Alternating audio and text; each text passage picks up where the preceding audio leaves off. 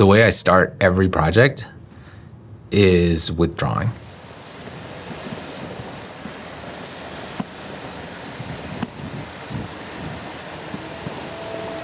For me, drawing is like the quickest way to basically take notes.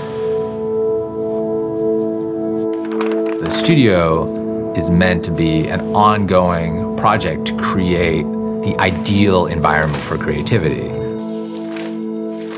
It's nice when the creative process can change without it being like cerebral. It's like physical. I'm gonna control these things that I have total control of. What kind of chair I sit in, what kind of paper I use, what sort of light there is in the room where I work, when. The best version of me is actually like a clear-headed version of myself. I'll do these different things. I'll go for a run, I'll like meet friends to go skating, or I'll fish the river. But it comes from knowing that it is part of like the process. I did a drawing once that was like a hand holding a piece of paper, and it says 2-hour bike ride, 3-minute drawing. That was in response to the day. Why didn't you just do 180 drawings instead of going on that bike ride? And I think in life, like, I push back at what's like a waste of time, a use of time.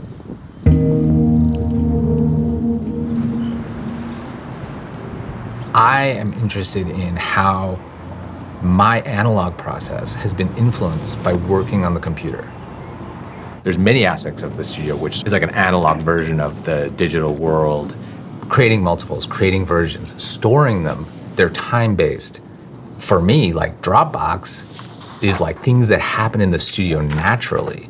You put things in boxes, you label them, you're able to go back in time and find them, you're able to share them.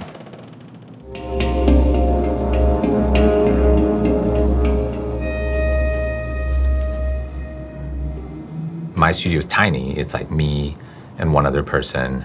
And that is only made possible by the world, the universe of technology, and Dropbox's world constantly expanding. The way the studio works, it has to be like sort of adaptable. The studio extends because the studio is porous, but the studio is everywhere.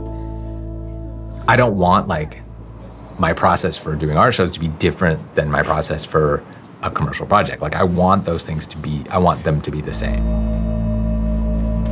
When people see the work, my ideal is they are seeing not my thinking, not my ideas, but my intentions.